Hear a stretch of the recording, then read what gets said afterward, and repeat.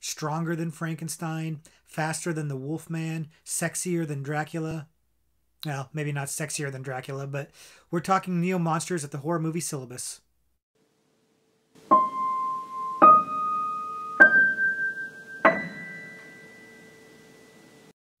Hi everybody, welcome back to the Horror Movie Syllabus. My name is Professor Victor, and as usual, I'll be your host as we go through all of the essential, noteworthy, interesting, and downright notorious modern horror films. If you're new to the channel, I recommend that you check out our introduction video, link to that in the description below. It kind of explains what the Horror Movie Syllabus is all about. In short, though, what we do is we take a particular subgenre of horror and pick 3 representative movies for that subgenre to examine.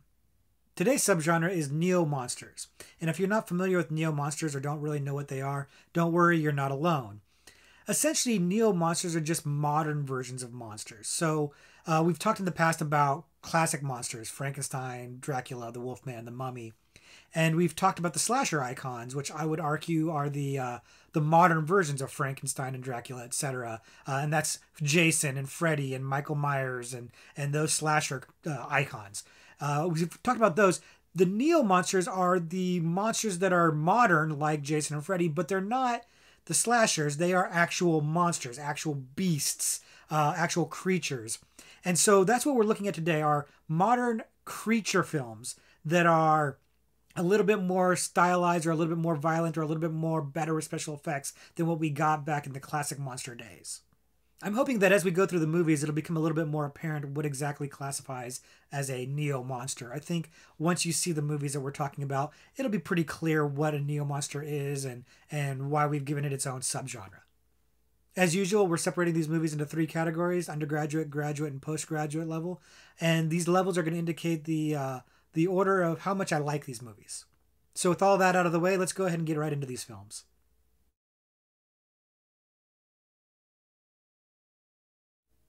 Our undergraduate selection today, our first movie to talk about is C.H.U.D. C.H.U.D came out in 1984, and it's a total B-movie, schlocky, campy creature feature movie. It's kind of apparent from the name alone. The name C.H.U.D actually stands for Cannibalistic Humanoid Underground Dwellers. That'll be something that you can win a bar bet with at some point in time, I imagine. The movie's basically about a group of creatures that live underground in the New York sewers, and they're rising up to attack people. And there's a whole investigation into the murders and kind of a government cover-up of the murders. And that's maybe a little bit of my issue with the movie, is that it spends a little bit more time on these people trying to cover up or investigate the C.H.U.Ds, rather than getting us to the C.H.U.Ds doing what the C.H.U.Ds do, which is kill people. And that's what we're here for in a creature feature. We're here to see the creatures do their thing. And that does happen in C.H.U.D, don't get me wrong. It happens in the 3rd act. It takes a while to get to it. And it's a little bit slow going in the time period before that. Mind you, I'm not saying that the movie is boring or anything like that. I enjoy the movie just fine. And it has gotten a cult following. And it's easy to see why it has a cult following. The movie's playing it straight. It's not trying to be silly, but it is silly. And I always think that that's kind of the sweet spot for a camp film, that it's not trying to be funny. It's not tongue-in-cheek so much as it's being earnest and just falling short. And I think that's where C.H.U.D comes in. That said, the C.H.U.Ds themselves are pretty creepy. They're, by today's standards, not the most impressive special effects. Their costumes and they're not all that scary, but they are fun. They remind me a little bit of like the creatures on Land of the Lost, if you ever watched that show from the 70s or early 80s. They're a cool design. The movie probably is ripe for a remake, actually. It's not a bad concept, and if they had some really cool effects that they could use now, not so much CGI necessarily, but just updated effects to make the C.H.U.Ds look a lot creepier, this could probably work in a remake pretty well. And frankly, the name C.H.U.D has the name recognition that you want for a remake. I'm kind of shocked they haven't done a remake already.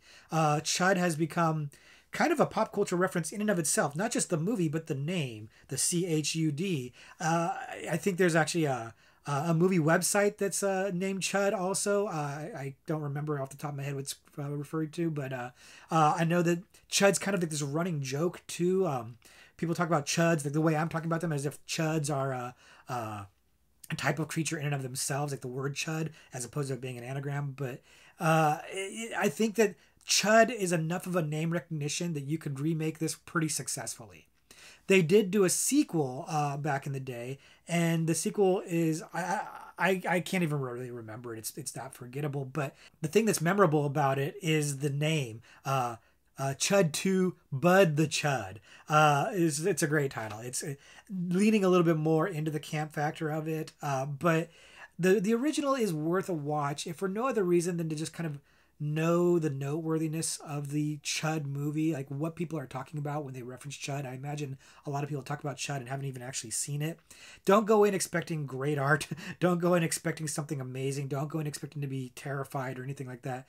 Go in expecting a fun creature feature that's going to be a little bit heavier on the human investigation and a little lighter on the Chud gore than we would like. But you'll get to that Chud gore at the end, and is it worth the payoff? Maybe, kind of up to you, but it's definitely worth seeing just because it's so noteworthy. It's kind of a cult classic, and I think, for your horror education, it's kind of a good one to have to check off the box. So that's why I made the list. That's why I'm recommending it here. If you haven't seen it, check it out. Let us know what you think.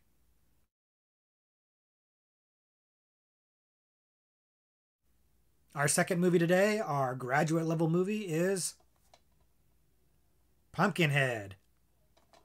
Now, Pumpkinhead's another creature feature that came out in the 80s, 1988 to be specific.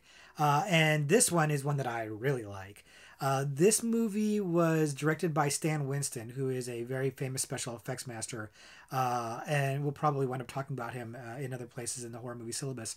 And Winston's involvement is part of what makes this movie so good. Specifically, the creature looks fantastic. If you haven't seen it before, the movie Pumpkinhead stars Lance Henriksen of Aliens fame and many, many other movies, and we will talk about him so many times in the horror movie syllabus. As a bereaved father who has lost his son in a horrible accident, and he wants to seek revenge on the boys that are responsible for that accident. So he raises up this creature called Pumpkinhead to exact revenge. I love it.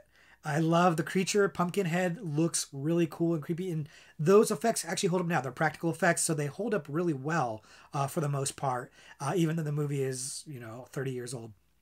And the story is a fairly simplistic one, but it works. Lance Henriksen giving his all. He's an underrated actor who basically, because he does so much B-movie and straight-to-video schlock, kind of gets forgotten for being as talented as he actually is. And this is earlier in his career where he's not really phoning it in. He's actually giving quite a performance. So it makes the movie better than it should be. This is a B-movie. It is a schlocky creature feature movie, but it's not so much that it's ambitious, but the quality is a notch above what the B movie would be. This is a better movie than Chud. It's something that it really works, surprisingly so. It's better than you would think it would be, and as a result, I think that's why people have gravitated towards it so much, why it's endured as long as it has as something of a cult classic, because it is a good movie. It's like a genuinely not ironic, not a notorious, funny, campy movie. It's a genuinely good movie that I really enjoy quite a bit. Now, it did spawn off a slew of sequels that are mostly, if not all, direct-to-video, and the quality of those are what you would expect them to be. They are fine. I mean, they're not great. I'm gonna be honest with you. Are they a bad time? No, not necessarily. But you could skip them. You could watch them. It makes no difference. But the first one is definitely worth your time. It's something you should check out. Something you should see. If you like monster movies, if you like revenge stories, I think that Pumpkinhead delivers. I think you won't be disappointed. So check it out. Let us know what you think of it in the comments below. I'm hoping you like it as much as I like it, because Pumpkinhead's kind of a favorite of mine.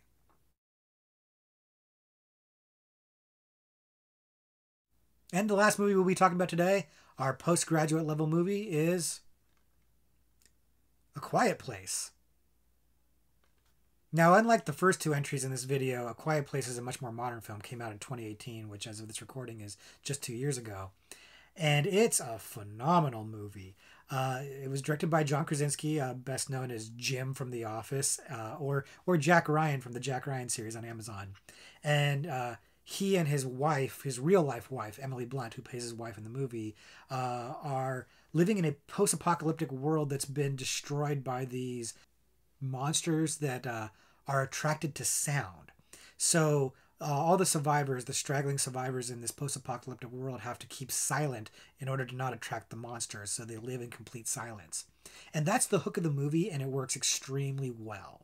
Sound design plays a really key part in this movie. There's long bouts of silence in the movie. Every little sound like puts you on edge because you know that that might be the sound that triggers the monster. And the cream on top of this movie, the key thing to really kind of draw you into this is the casting of Millicent Simmons as John Krasinski's daughter in the movie. She's a real deaf actress who plays a deaf woman or deaf girl in the movie. And it's an interesting thing to have in there because she has this unique perspective on this world. She's always living in silence, and everybody else living in silence just kind of comes to her level in that sense. But she also isn't aware when noises are being made. So it adds this extra layer of intrigue and tension to the movie that works extremely well. The entire cast of the movie is actually quite good. Krasinski and Blunt have genuine chemistry, and that is a big part of why the movie works. It's about one family. It's not trying to be too big or grandiose. You connect with this one family, you believe in their relations with one another, and you really buy into the family dynamic and the family drama. And that's the heart of this movie. It's why it works really well. It's why it's not a creature feature schlock film, a B movie. It really is a little bit more elevated than that. Maybe not so much to call it elevated horror, but it's elevated from your normal creature schlock. The creatures themselves are pretty cool looking.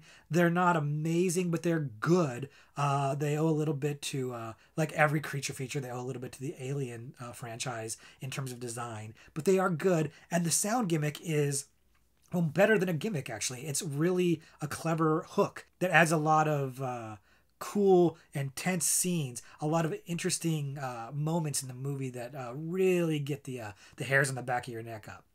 As you can tell, I'm pretty enthusiastic about this movie. I enjoyed this quite a bit. I had high hopes when I saw the trailer, and it met those expectations. So I'm a big fan of this. I don't want to give too many of the plot points away, but there's a lot of really great moments in this movie, some of which you may have actually seen in the trailer before. But I don't want to spoil it here if you haven't. Definitely check it out if you haven't seen it. I know that they are talking about doing a sequel. In fact, I believe the sequel should have already come out as of this recording, which is at the end of 2020. And it got delayed because of the COVID pandemic. And so it probably comes out probably pretty soon in 2021. I'm not so sure how I feel about that. I don't feel like this is a movie that needs a sequel. I feel like they said what they needed to say in the first movie. I felt like the ending is quite good in this movie. I don't think it needs to go on any further. That said, I'm open to it just because I think Krasinski did a great job with the first one. And so he's coming back to write and direct the second one. So I'm a little bit more confident knowing that the original creator is back in. Plus, they did have a trailer for it that dropped earlier that was actually really, really good. So that kind of got me a little bit more warmed up to the idea because I was really out on the idea of a quieter place or whatever they're going to call it, quieter place too. I felt like it was unnecessary, maybe a cash grab, but I'm kind of hoping that maybe it's not. Maybe it's better than I think it's going to be. Fingers crossed. But the first one is definitely excellent. High recommend from me. If you haven't seen it, you should definitely check it out. It's got a lot of great tension to it. It's got some really good scares to it. It's definitely worth your time. Definitely one to check out if you haven't seen it already. And if you have seen it, let us know what you think. As always, we'd love to hear what you say in the comments.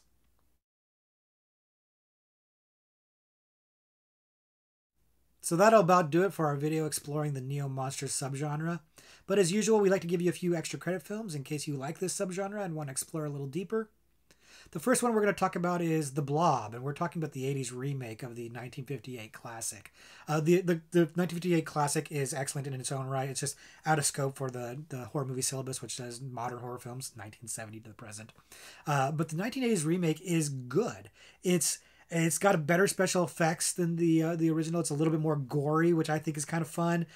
So it really kind of captures the the slow moving glacial pace of the monster of the blob, but adding a little bit more of that 80s sensibility of just kind of grotesque kills, almost like a slasher film. But it's a good creature feature movie.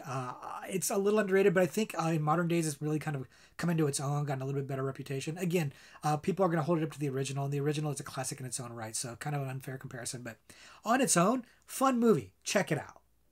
The second extra credit movie I'm going to mention is called Feast.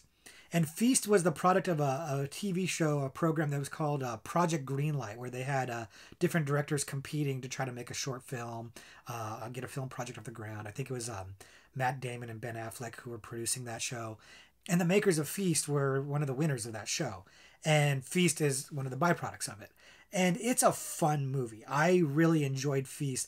I'll be honest with you. I don't know. It's God, like 20 years old now, and I don't know that it holds up as well with modern audiences, because a lot of the fun gimmicks and the stylization of the movie might feel a little dated by today's standards. I'm not quite sure. It's been a little while since I've revisited it, but I remember finding it very clever at the time. A lot of fun, kind of playing up the stereotype tropes of the characters, kind of identifying them, text on the screen, video game style, which again, I think you've seen that probably a lot now, but it felt fresh at the time. But it's a fun, gory movie. It really doesn't shy away from the gore and the violence in a fun way. It's not trying to upset you or disturb you so much as it's just trying to kind of gross you out and have a blast of a time. And on that, I think it succeeds pretty well. It's got 2 sequels that are also pretty good. It all ties together as one little trilogy fairly well. But the first one alone, you can just watch that one. And if you don't dig it, then you probably wouldn't even want to bother with the other 2. But if you like it, then I would say, yeah, watch the other 2 also, because it's more of the same. It's a fun, good time. It's a fast-paced movie, lots of action, lots of gore, cool effects. So if you like that kind of stuff, Feast might be a good ride for you. And the last movie we're going to talk about is Underwater. Underwater came out earlier this year in 2020, right before the pandemic started, and it stars Kristen Stewart and Vincent Cassel, and they are underwater divers. I can't remember if they're miners or scientists. It doesn't really matter, because almost instantly their underwater facility gets attacked by monsters. And it starts with the action literally in the first 30 seconds of the movie, which is one of the best things about it. It just goes immediately, and it doesn't really stop the entire time. That's one of the best parts of the movie. The tension in the movie, the claustrophobia, and the foreboding sense of dread that the actors or the characters feel in the movie as they're trying to figure out how to survive their installation getting destroyed and flooded, and to survive these monsters out there in the water is awesome. It really works really well. The one nitpick I would have in this movie is that it's a lower budget film, and that's unfortunate, because they could have used a little bit more budget to show a little bit more. Now, we all know the story of how Jaws, the shark didn't get shown that much because the robotic shark wasn't working very well. And as a result, the not seeing the shark kind of added to some of the suspense and the dread. You could say the same thing is true here. You don't see the monsters as much. And as a result, it kind of adds to that mystique and that scare factor in the movie. The problem is that sometimes the movie's really, really dark. And again, that might add to some of the creepiness of it. They do the best they can with it, but I do feel like had they had more budget, they could have lit things a little bit more, especially the underwater scenes where they're out swimming in the water. So you could have just seen things a little bit more. Think like The Abyss or movies like that, where you can have a better idea of what it looks like down there and still have the creep factor. Underwater doesn't have the budget for that, so I think that's probably why some of the scenes are maybe a little darker than they should have been, and as a result, sometimes it's a little hard to tell what's going on. But that's a minor nitpick. The movie overall works really, really well. The actors are excellent in there. Kristen Stewart, whatever your opinion of Kristen Stewart is, doesn't matter. She's good in this movie and holds this movie together. And the movie avoids some of the lamer tropes that you would normally expect to see in a movie like this. I'll be honest with you, this movie is essentially something of an Alien knockoff, as so many movies are, but it does it well. It doesn't have a lot to work with, but what it does have, the resources it does have, work really, really well. And the monsters, the Neo monsters in this movie, look great. So I would definitely recommend this one if you haven't checked it out. It kind of went under the radar. It didn't really do much at the box office, but it really seemingly found an audience or kind of a cult going around it in home video and streaming. So if you haven't had a chance to check it out yet, check it out. It's definitely worth your time. I recommend it. I stand by it.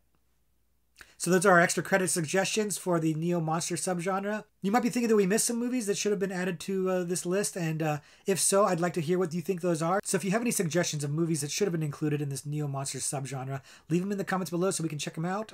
Hopefully, you come up with some ideas or suggestions that none of us have seen or that are unique. So maybe even I can check some of them out. But sometimes they might also be popping up in other subgenres as well. So keep in mind that some of your favorite movies that you thought should be in this video might be popping up elsewhere. With that, we're going to go ahead and call it a day. Thank you guys very much for attending, and class dismissed.